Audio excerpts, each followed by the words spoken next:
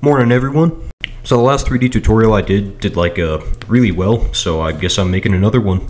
And what better topic to go over than coloring models, specifically Roblox models. In this video I'm going to cover 3 different ways you can texture your models. One is going to be the easy way, the fast way, you know, that one thing you can just do in like 3 minutes. Second one is going to be a little bit more difficult. And the third way is going to be like if you want your models to look photorealistic. Alright, without further ado, let's get started. Let me paint you a scenario. You just finished the coolest freaking looking 3D model in the world, and you want to add some color to it. But all of a sudden, you get a notification. It's Canvas. You have 132 missing assignments, and you only have 5 minutes to color this before you have to start doing your homework. And that's exactly what this method is for. To start with this method, open up your object in Blender, then tab into Edit Mode and separate it so that every single part of it that you want to be a different color is a different mesh. To do this, select all the faces that you want to be a different color, right-click and hit Separate by Selection. You might have to add a couple loop cuts to select all the faces that you need. Now that your mesh is separated into all the different pieces that you need, you're going to select them both, hit File, Export, and FBX. Then, name your file, and in the top right, make sure that Selected Objects is checked, and change the scale to something like 0.02. Then click Export. Now go into Roblox Studio, and under the View tab, make sure that the Asset Manager is checked. Now under the Asset Manager, hit Meshes, and then the little Upload icon. Then, locate your mesh, and hit Open. A couple important things to know are that the mesh won't import if your mesh has over 10,000 triangles, and your studio place has to be published in order to use the Asset Manager. Once your mesh is finished importing, shift-select all the objects, right-click, and hit Insert with Location. Now that your objects have been imported, you can just color them using studio colors and materials. I usually like to use smooth plastic since it just uses solid colors that way. Next method! So you can actually afford to put some time into this. Oh, good for you for managing your time well. Start off by adding in an image texture, then take the base color of that image texture and plug it into the color of the principled BSDF. Now for this next part, you guys are going to have to Google some stuff. That's right, even though this is a tutorial, I'm still making you guys look up stuff on your own. So, look for an image texture. This can be anything from like a pattern of bricks to a cool patch of rocks or anything you think that looks cool. And save it to your computer and open it in the image texture in Blender. And this random brick one I found online actually looks really good.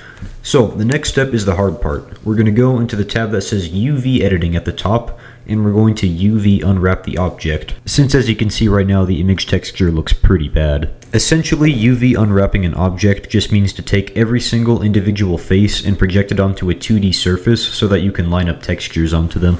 Alright, let's do it. Press A to select all faces, U, Smart UV Project, and then OK. And you're almost done. Now the trick is to go into the UV editing panel and move around, scale, and rotate all the faces till it all looks good and makes sense.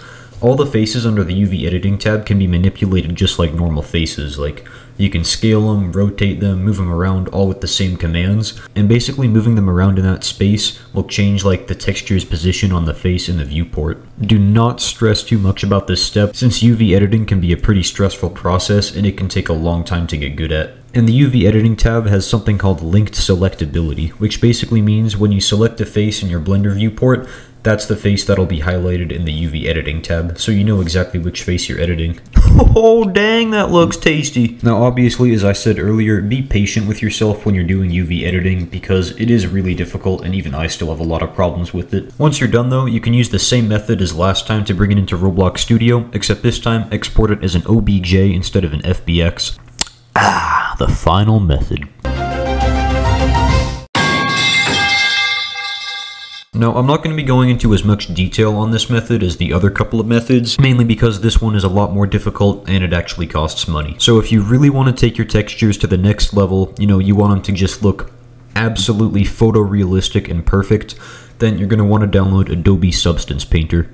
Now, depending on like what kind of discounts you might find on it, I think it's roughly $20 to $30 per month, so it does cost a decent amount of money, but you can make some really cool textures with it. What you would do is import your model into Substance Painter, obviously go through the software to give it textures. It's sort of like Photoshop but for 3D objects. Then you would export those individual textures and bring them into Roblox Studio using a surface appearance. So this method is really cool. I've used it a couple times myself because Adobe Substance Painter is a really good software.